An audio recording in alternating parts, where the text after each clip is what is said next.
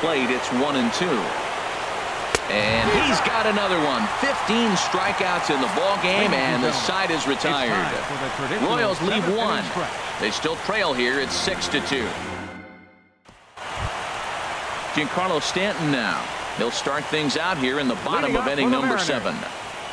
Designated hitter, Giancarlo Stanton.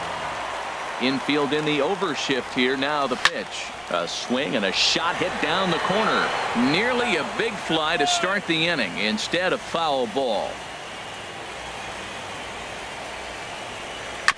Next pitch, chopped foul right at home plate, and he's behind 0-2 now.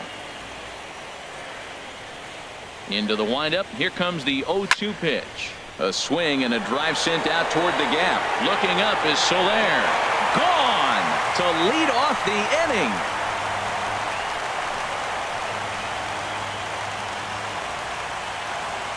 A solo home run here off the bat of Giancarlo Stanton. His first homer here in the series, and the lead is now 7-2.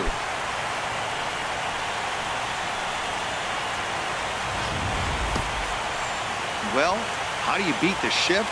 You hit it over the shift, of course. You can't play guys up in the sky, so he lifts this one up and out of here.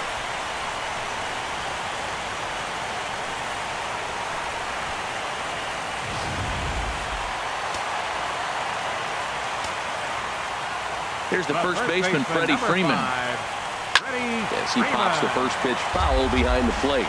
Matt, I'm telling you, pitchers are stubborn, right? He gives up a home run on that very same pitch, but he came back with it. This time he got it down. There's a swing and a drive hit well out to right field. Soler going back. Out of here. A solo shot, and they add another.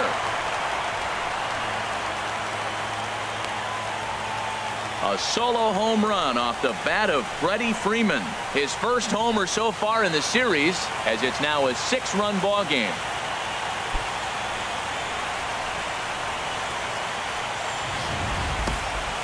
Wow, back-to-back to start the inning. Talk about putting a pitcher on notice. On the mound, you almost have to completely forget about those and try to convince yourself you're starting the inning over fresh. No one on, no one out.